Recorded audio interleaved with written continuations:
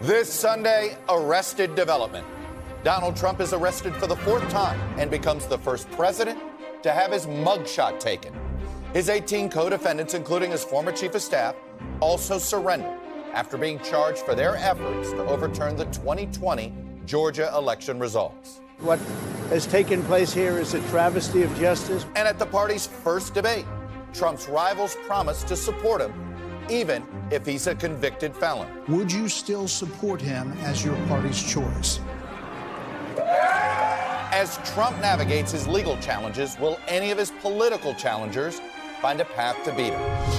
Plus, stealing the spotlight, he grabbed all the attention in the first Republican primary debate. If you have a broken car, you don't turn over the keys to the people who broke it again. You hand it over to a new generation to actually fix the problem. Now is not the time for on-the-job training. I've had enough already tonight of a guy who sounds like ChatGPT standing up here. Vivek Ramaswamy, the millennial entrepreneur who has never held political office, is facing intense scrutiny over his views. You have no foreign policy experience, and it shows. And you know what? I'll talk to the political outsider who clashed the most with his GOP rival. And 2024 vision. Senator Bernie Sanders issues a warning to Democrats about how to win the future. There has got to be an ideological change of course. I'll ask President Biden's chief rival from 2020 what he wants to see the Democrats focus on for a second Biden term.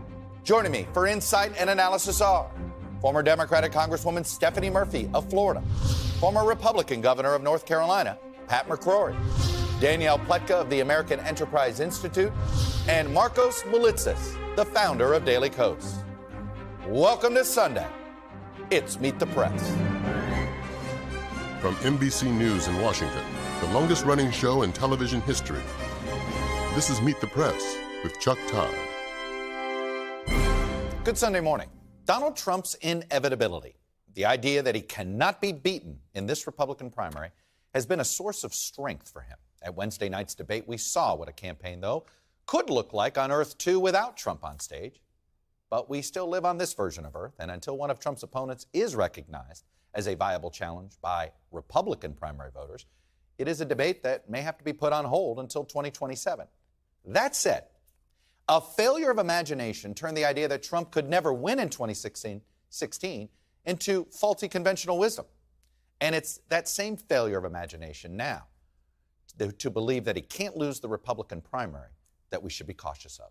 The main threat to Trump has always been his legal troubles, and his campaign may be cashing in on the mugshot released after his booking on Thursday night right now. But it is a visual representation of the 4 indictments and 91 felony counts against him, and the political trouble they may represent, thanks to a whole bunch of unknown unknowns with the legal calendar. Currently, all 18 of Trump's co-defendants have now turned themselves in the Georgia racketeering case. 2 have already requested a speedy trial, leading to questions about whether they might cooperate. Kenneth Cheeseborough, he's the lawyer who wrote the campaign memo that essentially was used and laid out the plot to use false slates of electors to subvert the 2020 election. And Sidney Powell wants a speedy trial. She's the lawyer who allegedly accessed and removed voter data in a county in Georgia, as well as filing numerous unsuccessful lawsuits on Trump's behalf alleging fraud. John Eastman, another lawyer who helped develop the plan to use slates of false electors to keep Trump in office, is also likely to request a speedy trial as well. So consider a televised trial, Georgia law, of these defendants starting as early as this October and potentially before any trial that features Donald Trump starts. And Fani Willis could lay out the case against Trump for the nation ahead of the start of the primary calendar. That's an unknown unknown that I'm pointing out here. Some of Trump's Republican opponents tiptoeing towards pointing out that a campaign year full of courtroom motions and trials might not be the greatest general election politics for the GOP. We have to face the fact that Trump is the most disliked politician in America. We can't win a general election that way. And yet, at least 6 of the 8 Republicans on stage in Milwaukee, including Haley, raised their hands to confirm that they would support Trump in 2024, even if he is convicted by a jury of his peers. And they made the odd decision to pile on political newcomer Vivek Ramaswamy, who may be surging, but is still barely cracking double digits. Now is not the time for on-the-job training. We don't need to bring in a rookie.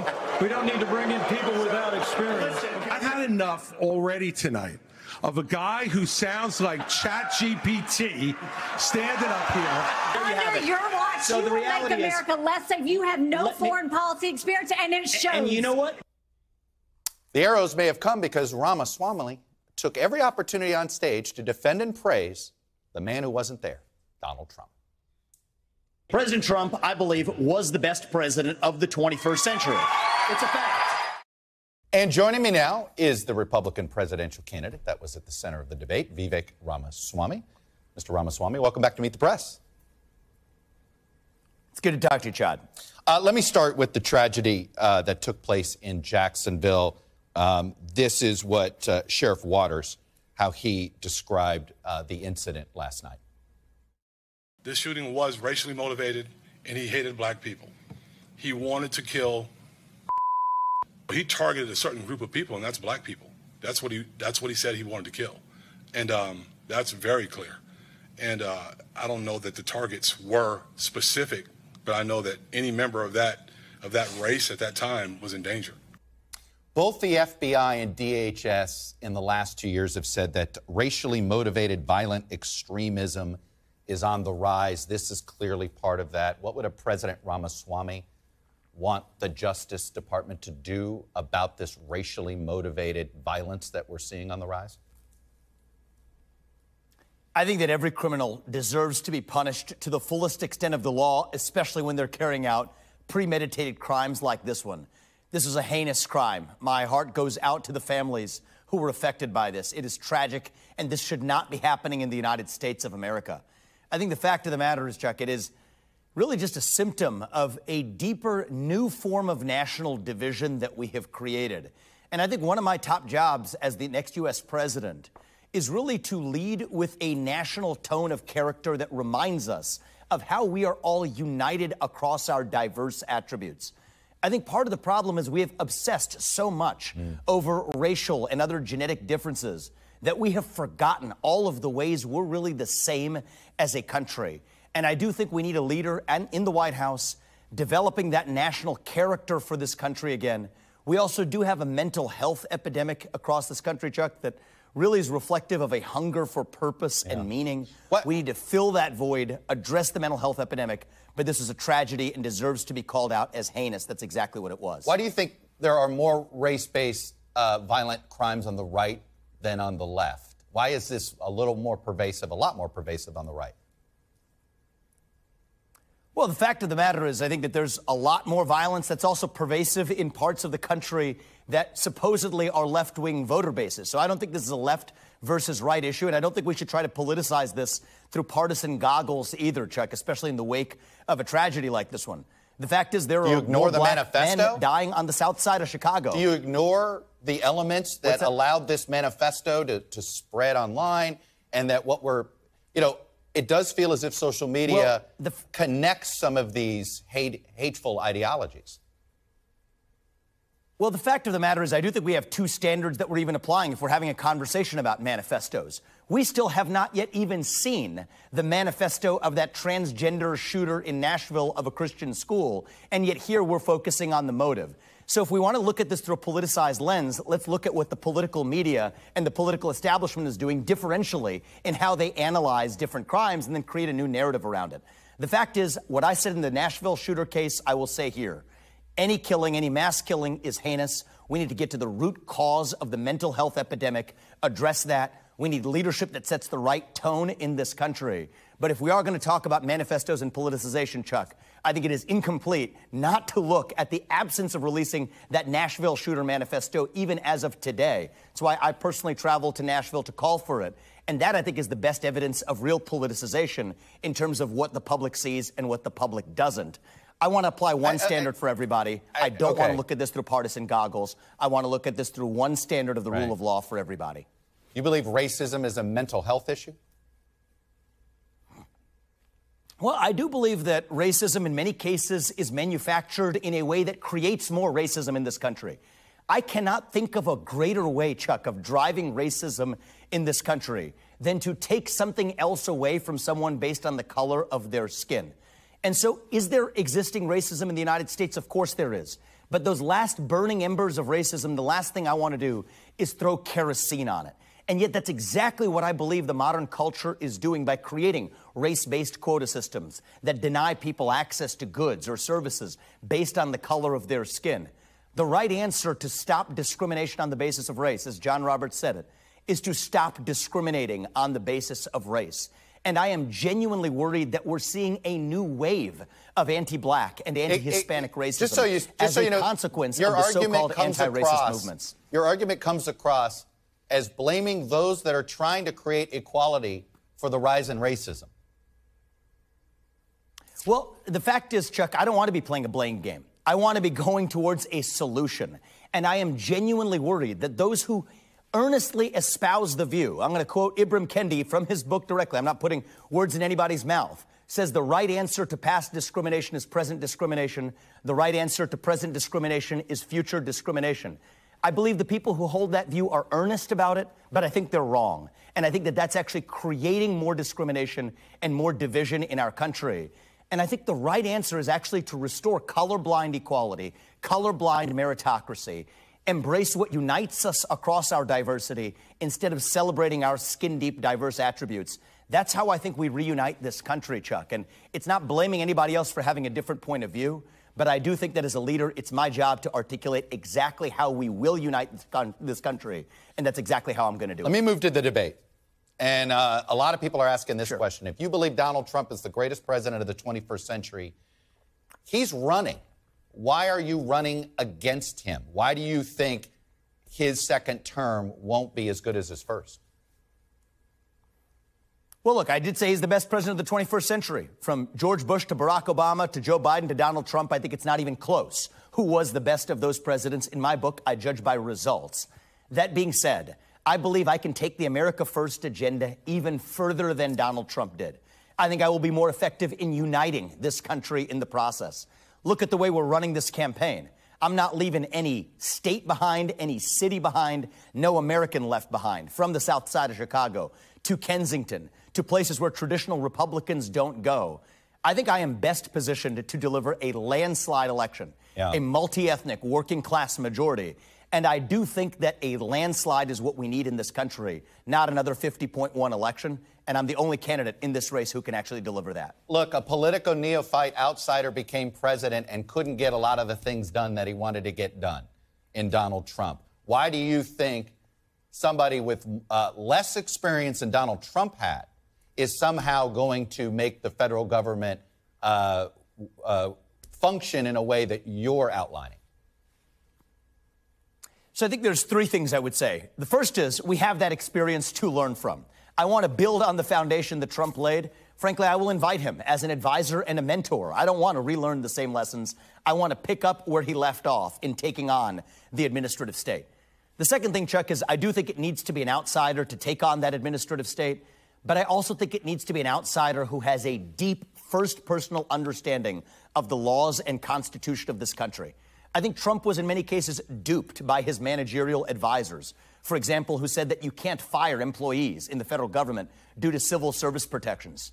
Read the law. Turns out those civil service protections only apply to individual firings, not to mass layoffs. Mass layoffs are absolutely what I will bring to the D.C. bureaucracy. And I think the fact that I am from a different generation, Chuck, will be an asset. I'm able to reach young Americans. I'm able to reach people who haven't traditionally been brought into the mold of Republican politics. I don't even talk about Republicans and Democrats. And so I think I'll be able to build a greater moral mandate across generations that helps unite Americans around the America First agenda rather than making it a strictly partisan affair. Let me bring up a couple questions you didn't get a chance to answer at the debate. Most of the candidates on stage Wednesday night said Mike Pence did the right thing on January 6th. Do you agree? I would have done it very differently. I think that there was a historic opportunity that he missed to reunite this country in that window. What I would have said is this is a moment for a true national consensus where there's two elements of what's required for a functioning democracy in America.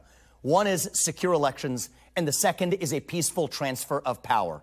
When those things come into conflict, that's an opportunity for heroism. Here's what I would have said. We need single-day voting on Election Day. We need paper ballots, and we need government-issued ID matching the voter file. And if we achieve that, then we have achieved victory, and we should not have any further complaint about election integrity. So what would you have done it through the Senate. So what would you have done with Mike Pence? You would have not certified the election? So in my capacity as president of the Senate, I would have led through that level of reform, then on that condition certified the election results, served it up to the president, President Trump then to sign that into law, and on January 7th declared the re-election campaign pursuant to a free and fair election. I think that was a missed opportunity, but that's the kind of spirit we're going to need to unite this country rather than sweeping those concerns under the rug. 11 months ago, in your book, which wasn't written that long ago, you wrote, the fact that all of our governmental institutions so unanimously found no evidence of significant fraud is telling. Furthermore, I've talked to many Republicans at all levels of government, and not one has ever presented convincing evidence that the 2020 election was stolen from President Trump. Very few have seriously tried. I don't believe that most Republican politicians actually think the election was stolen.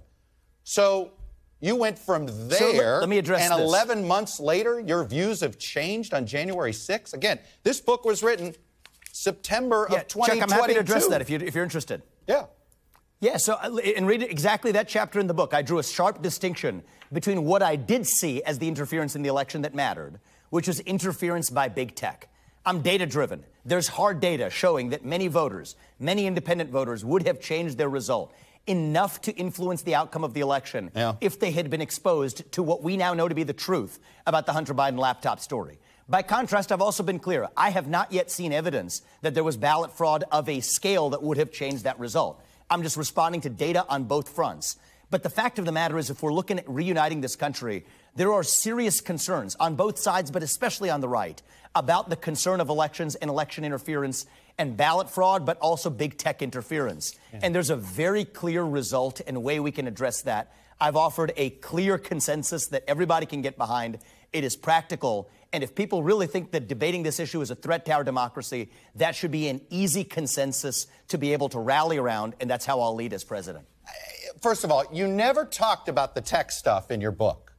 This is a new thing. That's false, Chuck. You have not talked about this Hunter Biden in Nation of Victims aspect of it. We were looking Chuck, for it. I think you have not read Nation. I think you have not read Nation of Victims. Literally read the book. There was about 20 pages of content devoted to this, and I also bring it up in You didn't write about election fraud that way. It's fine, but you don't have an obligation to read my book. But if you do, quote it correctly. We have been, and let me quote it again. You're referring to Republicans. We use stolen election theories as a backdoor to embracing our own victim identity path, pursuing an easy path to power.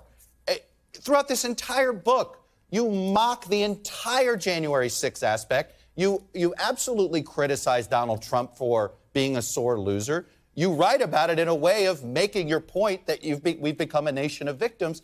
And right now on TV, you're doing the exact opposite. I'm not. Chuck, actually want to be very clear.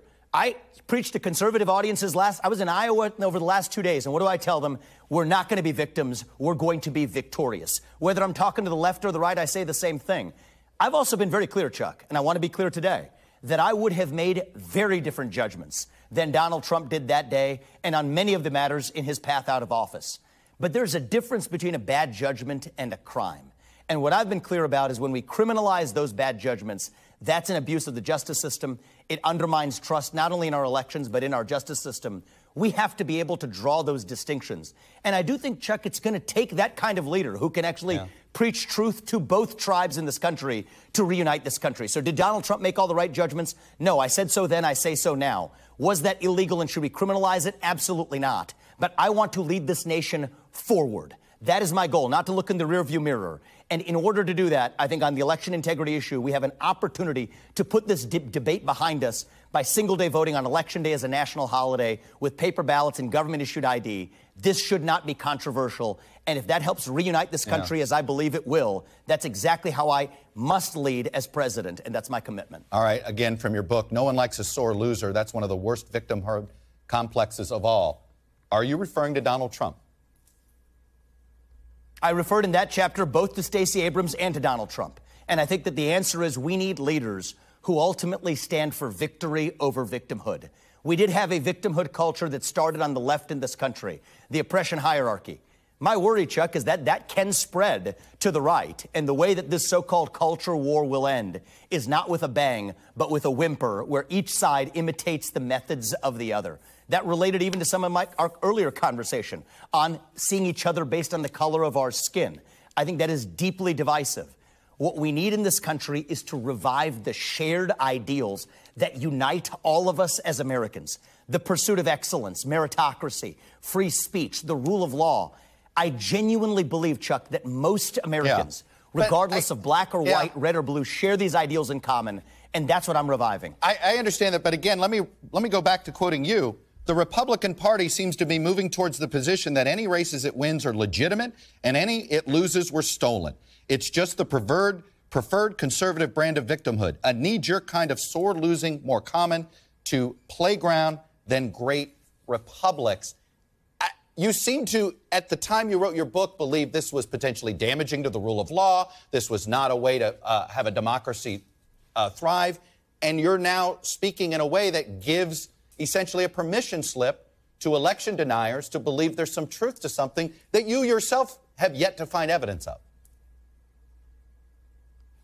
Chuck, I stand by everything I said. That was a book where 11 of the 12 chapters were dedicated to a lot of left-wing victimhood in this country, but it would have been incomplete for me not to call out my own tribe. And my point is, I don't want to see this in terms of red versus blue. We've created an incentive structure in this country, whoever you are, whatever your skin color, increasingly whatever your political affiliation, to see yourself as a victim.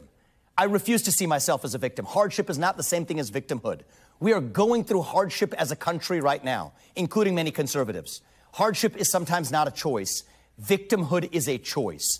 And so whoever the American is that I'm talking to, I say we do not choose victimhood. We choose victory. That is who we are. And I think we can be stronger on the other side of it. So, Chuck, this isn't some game of gotcha. I stand by everything I've written over the last 3 years in the books that I have, except for a few areas on facts where, as the new facts have come up, I've changed my mind. But in the core theses, I'm in the exact place I am as when I wrote those books. But the point of the matter is, I'm not in this race to lead a political party. I am in this race to lead a nation.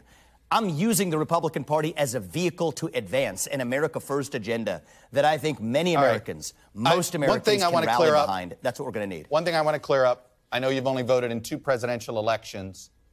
Where did you vote in 2020, and how did you vote? I voted in Ohio, and during the coronavirus pandemic, I voted by mail. That's exactly how I voted. And you know what? And the fact of the matter is, I think we should have one standard for everybody. But for me, for much of my 20s, I was disaffected from politics. The fact of the matter is, I understand why young people are disaffected. I was uninspired by John Kerry and George Bush. I voted Libertarian that year, or by John McCain and Barack Obama, or Mitt Romney or Barack Obama. So I don't make any bones about that. I actually talk about it in my speeches. And you're also uninspired by Donald Trump in 2016, right? I was skeptical of Donald Trump in 2016. That is accurate, because I had grown up in a generation where I felt like we had been lied to, from weapons of mass destruction in Iraq to the 2008 financial bailouts. Those are Republican examples, to Democrat examples of the Russia collusion hoax. So I was deeply skeptical, but I judged based on results, and I voted for him with confidence in 2020. Vivek Ramaswamy, like I said, you became the center of the debate. We will be following your campaign as it goes on. Be safe on the trail, and thanks for coming on and sharing your views. Thank you, Chuck. I appreciate it. When we come back, what is the Biden second-term agenda? Senator Bernie Sanders, President Biden's chief rival in 2020, joins me next with his thoughts on what issues he wants Democrats to be running on. Welcome back. Back in April, Senator Bernie Sanders, who of course was Biden's chief rival in the 2020 Democratic primaries, ruled out a third presidential bid and endorsed Biden for re-election. But on Saturday, Sanders was back in New Hampshire, one of those early presidential states where he won both the 2016 and 2020 primaries, to share what he called his concrete agenda for the future of the Democratic Party at the New Hampshire Institute of Politics. Of course, when you go to New Hampshire, it sparks some speculation about his own political future. It is no secret that I want Joe Biden to be reelected president. If that is going to happen, if we are going to defeat creeping authoritarianism and right-wing extremism, there has got to be an ideological change of course. The independent senator from Vermont, Bernie Sanders, joins me now. Senator Sanders, welcome back to Meet the Press. Thank you for having me. So, the fact that you felt the need to do this, should we read into the fact that you don't believe there's a second-term agenda yet that Americans can wrap their head around for what a second Biden term would look like? No. I think what you can read into that is that Biden has every right to be proud of a long series of accomplishments. You know, 2.5, 3 years ago, this country was in the worst economic downturn since the Great Depression because of COVID. Today, unemployment is all of 3%. We're gaining new jobs, rebuilding manufacturing. We've invested in the infrastructure. We're making progress, and Biden has a right to be proud of that. The point of my remarks is that you cannot simply, as President of the United States, rest on your laurels. What you have got to understand is that today, for structural reasons that have gone on for decades, tens and tens of millions of people are struggling to put food on the table. They can't afford health care. They can't afford prescription drugs. They can't afford housing. Yeah. They can't afford child care. And meanwhile, in the midst of all of that, you have incredible corporate greed, and the billionaire class has never done better.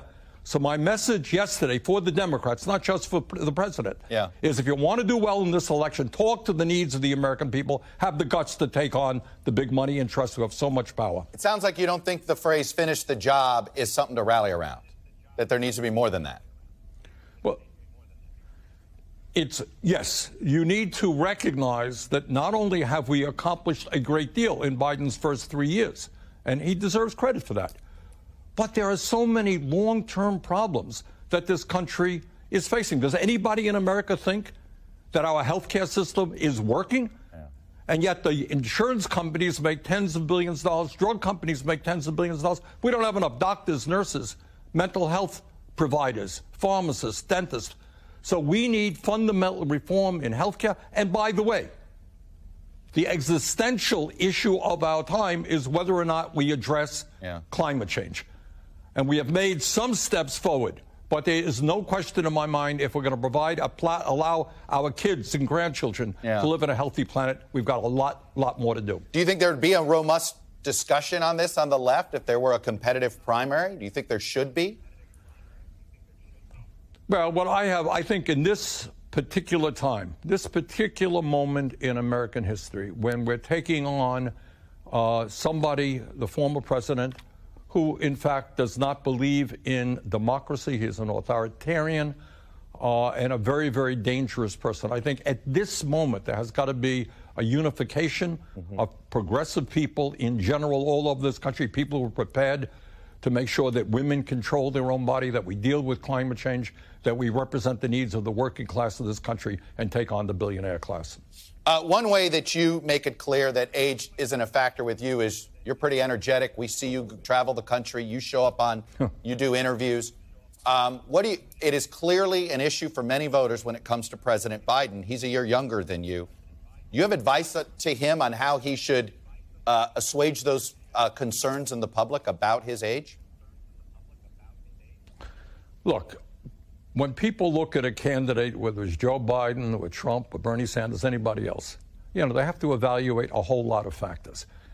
I met with the president, 5 or 6 weeks ago. We had a great discussion. He seemed fine to me. But I think at the end of the day, what we have got to ask ourselves is, what do people stand for? Do you believe that women have a right to control their own bodies? Well, the president has been strong on that. Do you think that climate change is real? Or do you agree with the Republicans that it's a non-issue? Do you think we should raise the minimum wage? Do you think we should reform and take on the pharmaceutical industry? So age is an issue, Chuck, but there are a lot of broader issues than just that. Let me ask you about Cornel West. He was a co-chair of your campaign in 2020. He's flirting with a Green Party bid for president. The numbers tell the story between 2016 and 2020. You can directly correlate the two third-party candidates, their collective total. That was the difference between Biden winning states and Clinton losing those key states. Are you trying to discourage Cornel West from running? Well, I've known Cornel for many, many years. He's a very independent minded guy. He will do what he wants to do. I just think, again, I think Cornell or anybody else can play an important role now about raising issues that are not always discussed. But at the end of the day, I think the progressive community in general and the American people have got to make a decision as to whether we stand for democracy or authoritarianism, or whether or not we're going to represent working class families. One of your chief political advisors is concerned that Cornel West is being taken advantage of by maybe people that simply want his name on the ballot. Do you have those concerns? I really haven't followed it that closely. All right. Bernie Sanders, the independent senator from Vermont, who we saw in New Hampshire yesterday. Thanks for coming on and sharing your views with us. Good to see you. Thank you. When we come back, the Republican presidential hopefuls tried to make the case for why they are the best alternative to Donald Trump. But do Republican voters really want an alternative? Panel is next. Welcome back. Panel is here. Former Democratic Congresswoman Stephanie Murphy of Florida. Markos Moulitsas, the founder of the Daily Kos. Former Republican Governor Pat McCrory of North Carolina. And Danielle Pletka, a senior fellow at the American Enterprise Institute. Well, let me start with the visual that I think will live for quite some time, and that is the show of hands on Donald Trump. Let's play it again. If former President Trump is convicted in a court of law, would you still support him as your party's choice? Please raise your hand if you would.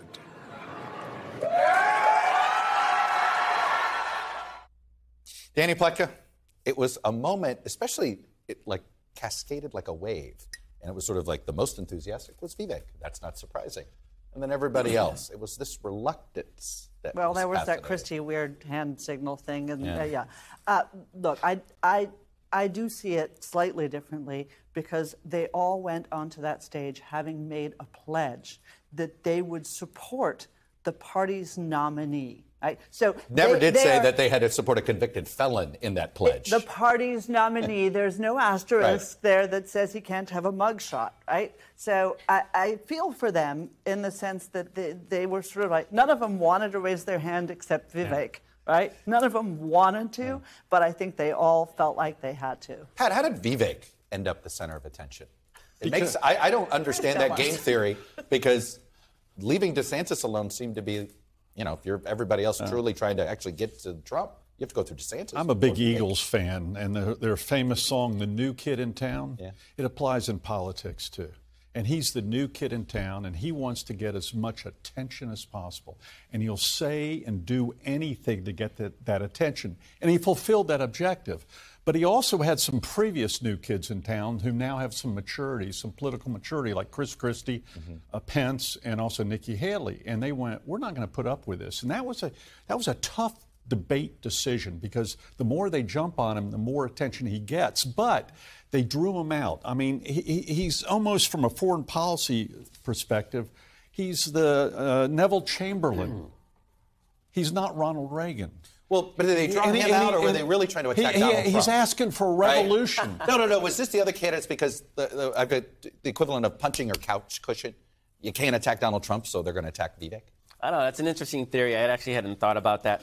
I don't think most of them wanted to attack him. I think he just got on their nerves. He was so freaking obnoxious. He was a little chihuahua biting at their ankles, and he finally couldn't take it anymore. Who is this? I mean, can you imagine somebody who admitted he hadn't even thought about foreign policy until 6 months ago, mansplaining to Nikki Haley, who was the UN ambassador, about foreign policy? I mean, they just couldn't help themselves. That's what I think. Stephanie, what did you see? You know, I think that he embodied exactly what the Harvard University calls him the section guy. Josh Barrow wrote about this. He's the guy who speaks in class incessantly but doesn't say anything of merit or of substance. And everybody can't stand him, but they kind of have to still be on his good side because one day he's going to be running for public office. And here he is running for president. Danny, what does it say that this guy successfully hacked his way into the center stage of the party this easily? Just that the information ecosystem just sort of olayed him to center stage? I think that is exactly the right question to ask. And look, I have a Vivek-style answer, a glib answer for you. Look, everything has become like reality TV. This is how we ended up with the guy who kept saying, "You're fired," and everybody was like, so he's "Oh my Kardashian. God!" Exactly. There's no accountability in politics. right? He can say whatever he wants. And if he said something different the day before, no one cares because he's there and he believes He's entertaining you in the moment. And he's entertaining you exactly in the moment. He called everyone. But, you know, some voters did want to see some toughness. Look what happened. You know, a lot of times candidates want to tell us, oh, nobody asked us about Trump on the trail. Here's Tim Scott on the trail being asked by a Republican about Donald Trump. Watch this. You're not standing toe-to-toe with somebody who you don't accept as we the actually president. disagree on the foundation, the premise of the question, the problem. And the premise of the question is, why don't you stand up to Trump? You're just wrong that I don't. That's I never heard you. I didn't hear you the other night stand up and say, I can't accept him as president. Do you want to have a conversation or do you want to have a monologue? So I'm happy to listen, but if you want to have a dialogue tonight, I'll be speaking as well. Pat, that escalated quickly. I was stunned that Tim Scott sort of almost went after the voter. The voter didn't seem like he was being angry. He knew he was being filmed, and he also knew he didn't want to irritate the Trump base. Wow. And listen, I'm an example of that. I had a 30-point lead at one time in a U.S. Senate race, and the minute Trump went against me, I dropped. That's the power of Donald Trump. And the interview you did earlier with the new kid in town, he's talking about a revolution. While in the same interview, he also said he's going to change the tone. I mean, that's within 48 hours. Stephanie, you represented one of the swingiest districts of the country. What are people hearing? Well, you know, one, I think that was like a mistake. I mean, you never engage with your voters that way on camera or not. I mean, that's just like a rookie mistake in engaging with voters. But in a swing district, you know, I think they are really wondering why we're faced with these two options. And this debate was sort of separate from what the presumptive nominations are going to be for both parties. And, you know, we're a country of 300 million people, and we don't have better alternatives. I want to bring up one other thing about our Iowa poll that was stunning, because I think it tells us the way the Republican Party has changed. Let me show you what the makeup of the Iowa caucus, the Republican caucus electorate was in 2016. It was 50-50 slight advantage male, 52%, 48%. According to our poll that we released this week, the likely Republican electorate is now 61% male, 39% female. This is the Trump effect. Whatever we want to talk about it, this appears to be the Trump effect, does it not, Danny? Well, that more men are turning out, but I think it's interesting that you don't have any breakdown there, so I don't know what the racial makeup. I don't know what the racial makeup is. It's the same. This is Iowa. It's all the same except for gender. Everything else is the same on ideology, on college education. We are seeing more men identify as Republicans and more women not. Well, that's something that the Republican Party needs to deal with, because there are a lot of women in this country. And we just had the summer of Barbie and Taylor Swift tour. I mean, women are having a moment in this country where they have an economic impact. They are having a voice, and they're going to want to go to the polls and reflect that. Right, that's why I thought Nikki Haley did a good job in presenting that face. She potentially has room to grow if she can somehow get women to show up. So there's a lot of, everybody's afraid of going after Trump, right? But if you look at primary polling, Trump's around 52%. Half of the party isn't aboard. Now, if there's 10 people splitting the rest of the vote, that's a problem. But if you can consolidate. Well, you have allowed me to tease really well to our data download. When we come back, there is a divide in the Republican Party among voters who believe President Biden was legitimately elected and those who still believe Donald Trump's lies. We're going to show you what we learned from that split inside the Republican electorate in Iowa. Data download is next.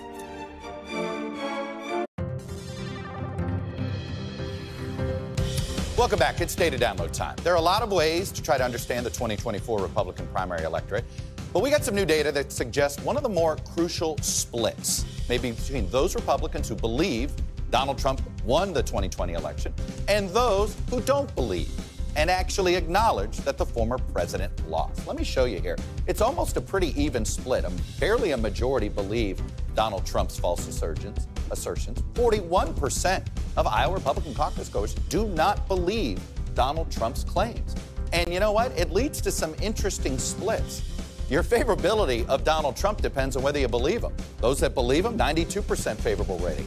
Those that don't believe him, just 30% have a favorable rating here. As you can see, DeSantis, Scott, and Ramaswamy all have more evenly divided favorable ratings among both groups. In theory, they might be able to unify the two groups. Donald Trump, not so much. Shows you a potential way to build a coalition. Look at the divide between these two groups. Again, 51-41 here. Gun enthusiasts, much more likely to be a gun enthusiast if you're in the believe category, 43% not believe. Religious affiliation, more devoutly religious, those that believe Donald Trump's lies. You're more likely to be moderate if you don't believe Donald Trump's lies about the election. And as you can see here, the biggest divide among those that believe and don't believe, your college education status. Nearly 60% have a bachelor's degree among those that do not believe Trump's false assertions. And it also leads to some interesting splits on some key issues. Use of military at the border, gender-affirming care ban for minors. As you can see here, significant divides. But among the most significant might be the idea of more aid for Ukraine. Just a quarter of those that believe Trump's lies support more aid for Ukraine. Over half who do not believe Trump's lies support more aid for Ukraine. So as you follow this primary season, keep track of those that believe the election lies of Donald Trump and those that don't inside the Republican electorate. Monday will mark the 60th anniversary of the March on Washington, where nearly 250,000 Americans gathered on the National Mall in the fight for civil rights. Some know the event best as the day Dr. Martin Luther King Jr. delivered his I Have a Dream speech, where he brought attention to race relations, police brutality, and voting rights. Many of the same issues we're still dealing with today. 3 days ahead of the march, Dr. King responded to some of his critics right here on Meet the Press. I'm sure that many whites, both North and South, have the feeling that we are pushing things too fast and that we should cool off a while, slow up for a period. I cannot agree with this at all, for I think there can be no gainsaying of the fact that the Negro has been extremely patient. We have waited for well now 345 years for our basic constitutional and God-given rights. And we still confront the fact that we are at the bottom of the economic ladder. I think instead of slowing up, we must push at this point and we must continue to move on. And I'm convinced that our moving on will not only help the Negro cause, so to speak, but the cause of the whole of America, because the shape of the world today just doesn't permit our nation the luxury of an anemic democracy. Those words may be 60 years old, but they have an impact today. When we come back, who has more to lose if a third-party candidate jumps into the presidential race? Panel's next. Welcome back. So let's look at a Biden general election campaign and this idea of a third party. Pat, you are a big part of No Labels. You guys are recruiting candidates. What is this ticket going to look like? And is this a 100% commitment that there's going to be a ticket from No Labels? Well, Nikki Haley in the debate confirmed that 65% of the people are disgusted with both Trump and Biden being our only choices. They're asking, isn't America better than this? Can't we have a better choice? And the momentum, the movement of No Labels is on fire right now. People are looking for another. I get that people don't want. And I know. Wait a minute. There are a lot of people. There are a lot of people. No, they're not. There are a lot of people. I'm telling you right now. There are a lot of people who predicted Trump would never be president. Are the same people who are saying there's no way in hell a third party can win. I'm telling you, we've never had 65% of the people disgusted No with both Label parties. is literally a movement that says we stand for nothing. Imagine going to Walmart or Target and seeing No Labels on the products. You haven't read, obviously, the 30 issue statements of No Labels. The issue statement ignores abortion, and it has such barn-burning issues such as medical tort reform. That'll light up the audience. You have not read it. So the reality is it's finance industry heavy. Oh, I read it. No, I actually did read it. I read it last night. So that's why you couldn't sleep. Yeah, clearly. Well, Nikki Haley basically repeated the No Labels agenda. No. So the problem isn't they don't like, Biden or Trump, is that you are creating this idea that there's a mythical unicorn creature that will agree with these people who want something else. That doesn't exist. When Magellan pulled Manchin and Huntsman, it was like what, 12%, 15%? And that wouldn't even get that much. All right. I don't know. I will say, and again, this is anecdotal conversations at my house. Does that reflect the country? I don't know. But I will say that none of us want to vote for Trump, and none of us want to vote for Biden. I want to vote for Biden. No, I know who you want to vote for, dude. Yeah. That wasn't a question.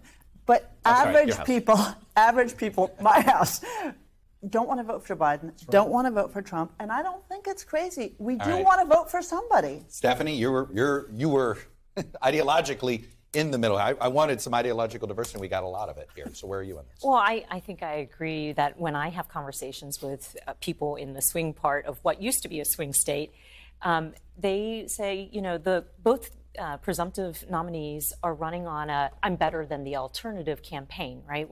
Biden said in the last campaign, "Don't judge me against the almighty, judge me against the alternative." That's not going to be enough because people are saying to themselves, why are these our only alternatives? Biden has to give people a reason to vote for him, not just voting against Trump Markos, if he wants to win. Are you comfortable that there isn't a Democratic primary? Would you like to see Biden have to No. come up with a better There's no reason. case? Biden is actually very popular amongst Democrats. In civics polling, civics with a Q, Biden is sitting around 80% with Democrats. There's no space. You think there's no space for an anti-Trump? There really is no space for an anti-Biden. And you talk about popularity. You see right now, Republicans going to groundbreaking ceremonies for Build Back Better and for Inflation Reduction Act.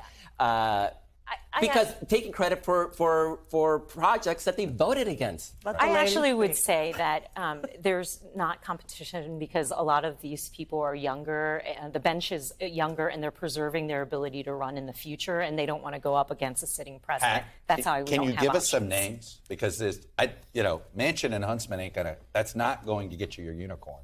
What other candidates? I'm just saying, I don't think there's going to be Will a shortage. Hurd one of your candidates? I don't think there will be a shortage of Why candidates. can't you guys name some names? Because we want to go through a good process. We're going to have a convention in April, and we're going to be very transparent with American people, as we were with the 30 issues, common sense issues. So that who we funds your presented. movement? Are we going to talk about transparency?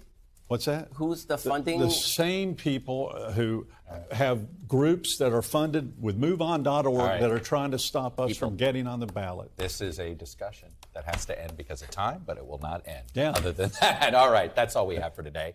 Thank you for watching. We'll be back next week. As if it's Sunday, it's Meet the Press.